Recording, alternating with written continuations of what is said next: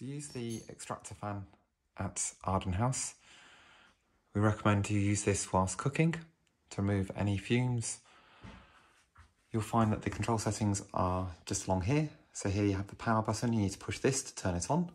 So just push on here, it will beep and illuminate, that's on. Now you can choose low, medium or high, just by touching. To turn off, just push the power button again and this will then go off. To turn on the light, just push the light button and you'll have light. Again, to turn this off, just push the button. And that's how to use the extractor fan.